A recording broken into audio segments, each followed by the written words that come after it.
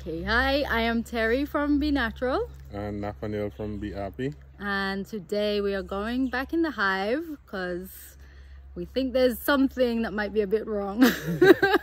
Yep, so we got word from a passerby that they saw a cloud of bees, and Terry went in there yesterday and she saw that there were queen cells, right? Queen cells. Yeah, so today we're going to find out what's going on and what we can do to at least make a bad situation better. Yeah? Right, so here we go. Yeah. Yep, so what we're going to do, we're just going to make a basic check for the hive to find out what's going on.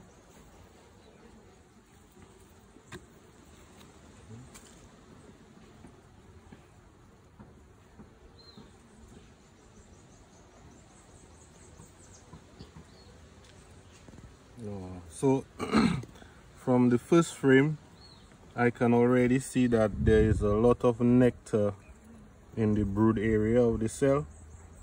So that's never really a good thing, because what it says is that the queen is kind of backed up. She doesn't have much space to lay. So that is a situation that can also cause swarming. One of the reasons too is because we've had so much of a rush of pollen and nectar for the past couple of days that if you can see there, they have a lot of nectar all in the brood nest that can cause the bees to swarm too. And it looks like it's swarm cells because they're quite a bit underneath the frames. What's the swarm cell different? The difference between a swarm cell and an emergency cell is that usually the bees will just make a few cells on the surface for as an emergency. Say the queen, you crush the queen or something happens, they take regular worker cells and they draw it out. So you will usually see it on the face of the comb. But when it's a swarm cell, they actually have those cups hanging at the bottom of the cell, and the queen usually lays in them, and that's why you get them at the bottom of the cell. So as you could see from the first two frames, most of our cells were on the bottom. So that's kind of like a good indication that, you know, it must have possibly been a swarm. That plus, as we can visually see that, where we can notice that there are a lot less bees this time around. Because that was the heaviest frame you have there. It was full last time. Yep. But that's still larvae in there. Yeah, it has and that's what the queen does as well. She lays a lot of larvae recruitment, so that when she leaves with 70% of the foraging force in a few weeks time, you will have enough bees to take care of the hive. So she plans it then? Yep. What? Yeah, well, it's a democracy kind of type thing. The bees collectively makes the decision. Wow. Look at a lot of stuff. So on on this frame, we have 2, 3, 4, 5, 6, 7.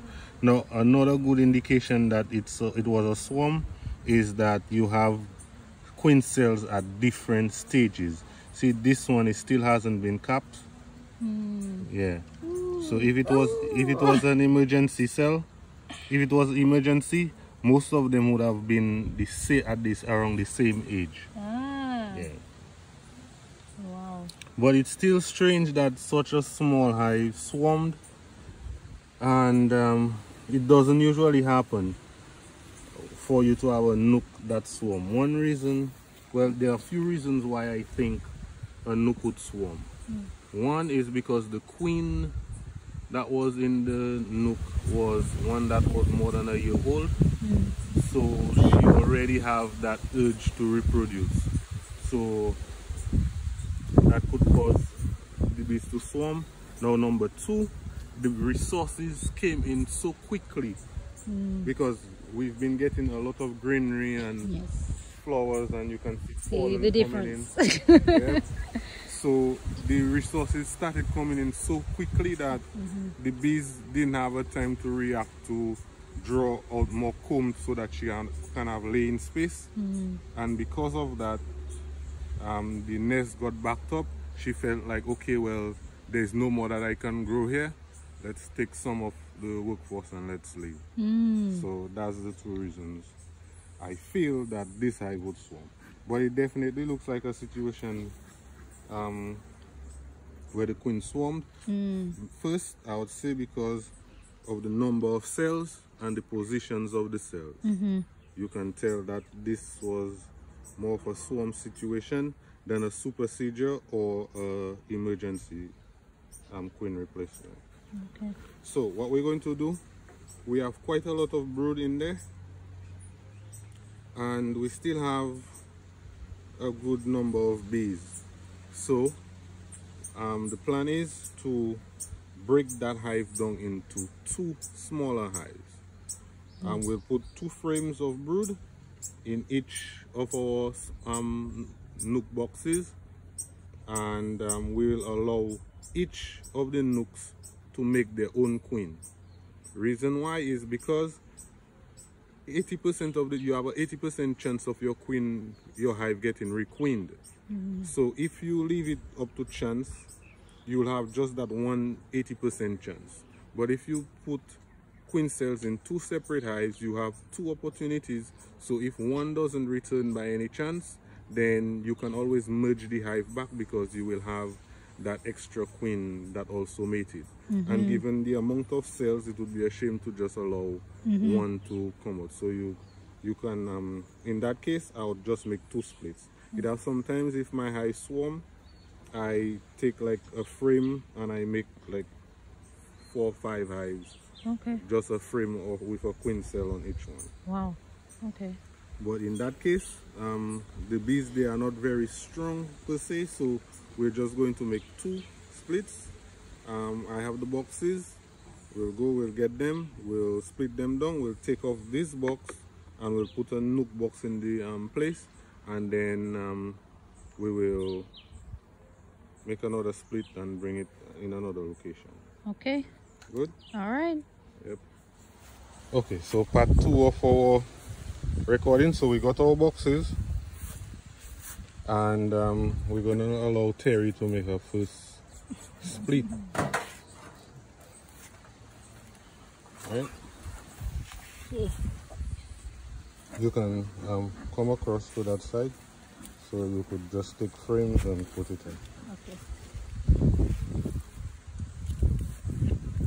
So what we're going to do when making the split is we're going to take the frame with the most bees, and that one goes in the other location, along with a frame with a queen with the queen cells on it. Okay. So we're not going to smoke them much, so that the bees stay on the frame. So she's going to be very careful because the weather is not that great. So she's just going to take her time. So this one, how it looks on your side? Yeah, that one. Yeah, that one has quite a bit of cap brood. So that is a very good frame to bring away from the colony on the next split. Babies, new home. No, one of the reasons why we are putting them back into small boxes is so that they have a smaller space they can protect and manage, because we don't want stuff like wax moth and ants and things to be able to bother them, and they cannot regulate the temperature of such a big box. Okay. So I'm gonna move one of the emptier frames or this one? Get a little smoke. See how they kind of looking at you.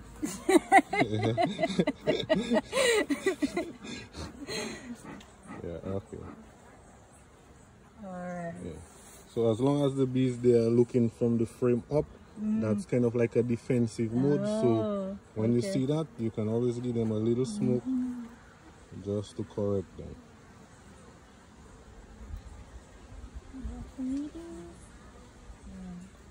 think it's one of the fullest frames. So that one can go for the split that we're taking away. Yeah, That's the heaviest frame. Yeah, so that has enough resources because the split that we're taking away, it's not going to have a lot of foragers because we're making the split in the same yard. So this means that a lot of those bees are going to fly back home. Oh. So we have to give it quite a bit of bees initially. Okay. So push that one there. Where are we putting close, the end? close it up. Close it this way?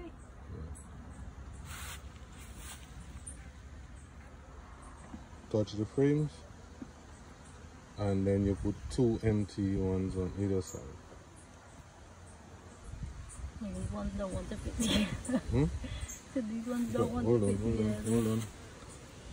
Just wash them. I think we might have to flip it. Flip it? Okay. Flip. Thanks.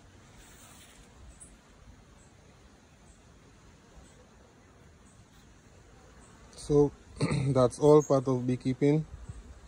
These things happen. You could treat the bees as best as you want. At the end of the day, they will do what they want to do. And that is your job as the beekeeper to realize when you have a problem. Anytime you enter in a hive and you see queen cells, know that there is a problem. Something is not right and you have to ask yourself what's going on. This one? Yeah, so you just put that one in. Yep.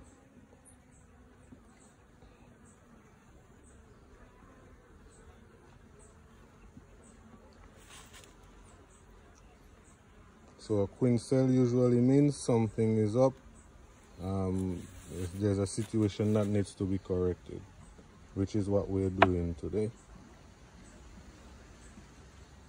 So Terry did say she wanted to make a split by the summer, so I got it in a different way than I thought, but yeah, so it goes. We would have rather do it in a more controlled manner, but you know, it happens. So this one you could just rest the cover on it still. So that's split number 1. Okay. Right? Now we're going to take this one and we're going to put the rest of the bees in there, and that box is going to go back on the stand where those. Can I put this one in first? Yeah, you can. You have queen cells on there. No, listen. Not on the other side? I think it has some on that one. Okay. Near the frame. It smells nice.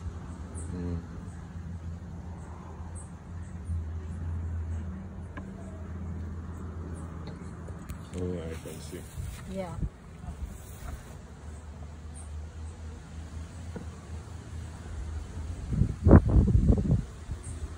Oh, nice. So we have a nice shiny queen cell there, and we have three of them there. As you can see again from the bottom, that's where they set the swarm cells.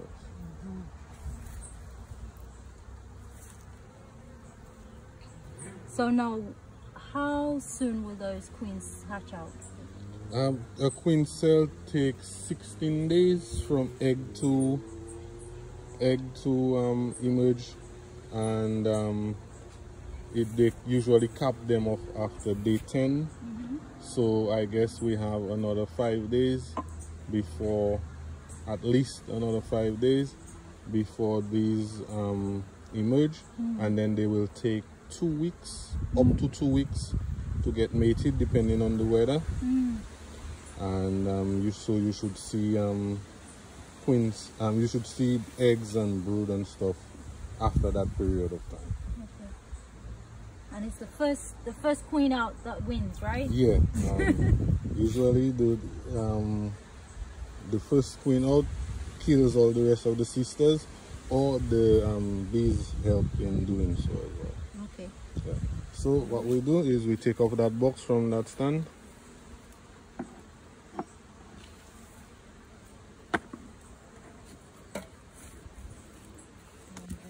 happening?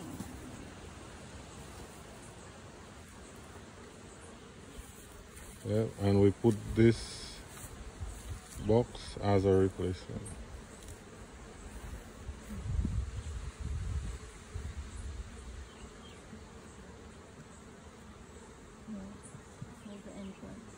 Yeah, the entrance is on my end, on that end, yeah. So, yep.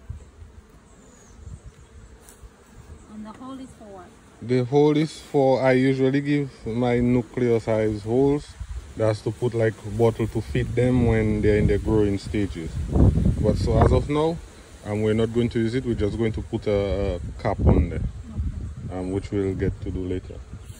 And you had another area set up for the next one, right? Yeah. So that just has, that blocks up the entrance, so they just have a little entrance to come in, right? Yeah. Okay. So they will, as you can see, there are a lot of bees in the air now. They will orient and they will find that entrance and they will get in there. Nice. Yeah. So as you notice that they'll start to find the entrance. They'll keep orienting until they find it. Yep, so we're going to do the next one. The space is not set up. Okay.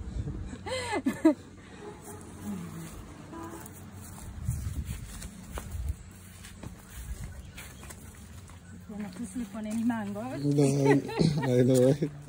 Bees in the air. Okay. Maybe we have to so put down the organize those blocks. Yeah. So as you know, it's not something that we were expecting, so we're kind of a bit unprepared. Alright, so let me see. Those ones are facing the other way? You can face it anyway.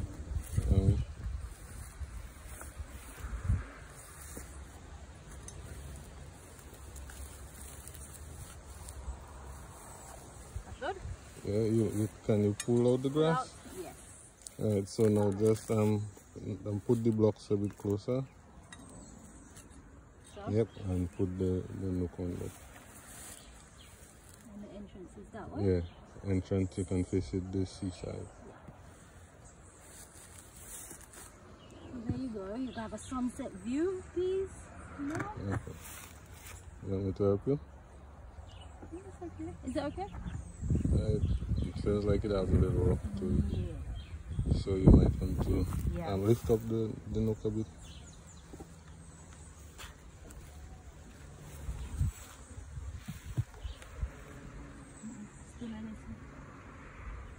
Still rocky? I'll fix it. Okay. Alright. Yep, so that's basically making a split and turning a not too ideal situation into a positive one. So if all goes well, by the end of this, we'll end up having 2 nucleus hives with 2 newly mated queen, and we're just about to enter in the flow, so hopefully she'll get mated and she will be able to build up to at least full out each of those nucleus hives by the end of the summer. Do your best. Yeah, because January and February are really hard on bees. Yep. Even in the Caribbean.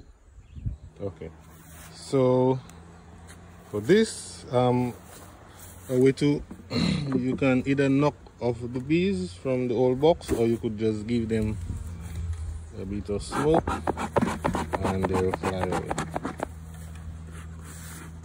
Smoke is working better than mine. Come on, out you come. So the bees that are in there, they will fly out and they will go back to where they know, which is at the front of this hive. As you can see, they're already congregating at the front there. Those are the bees that is living in this box. Come on, last one out, last one out. Go on. Okay, all done. Yeah. Pull. So we'll put that back in storage, and hopefully by the end of the summer we can at least put 1 of the 2 back in there. Usually the one that stays in the original place usually gets stronger faster than the other one, because it gets let's go slow, because it gets back all the foragers. So I hope you guys were able to learn something, because we are happy to do the videos and teach as best as we can. Okay, you want to say any last words? Thank you for helping me. You're welcome.